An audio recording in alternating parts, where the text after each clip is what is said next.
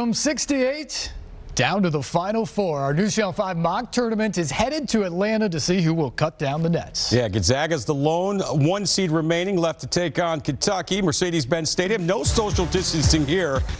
70,000 on hand in Atlanta. Filip Petrušov putting Gonzaga on top. He had 16. Emmanuel quickly hits the three for the Wildcats as they make it a game.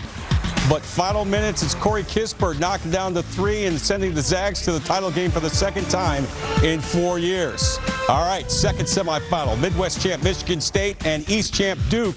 Blue Devils get it inside the Vernon Carey, the big fella with a big night, 18 points, 9 rebounds. But State hung in there. Tie game late as Cassius Winston hit the big shot in the Elite Eight and now sends Michigan State to the championship game with a 72-70 win. So our NewsChannel 5 title game is set. Michigan State seeking its first title in 20 years, and Gonzaga going for its first title ever. Admon Gilder gives the Zags a second half lead, but Aaron Henry gets the big bucket for Sparty. And then it's a one-possession game late. Where else does Tom Izzo go? It's Winston. This young man lost his brother back in November. He played in his honor all year long. 18 more in this one. This shot helps keep his side up for good. And Michigan State starts the year as preseason #1 and finishes the year on top. It was just kind of one of those days that you'll savor.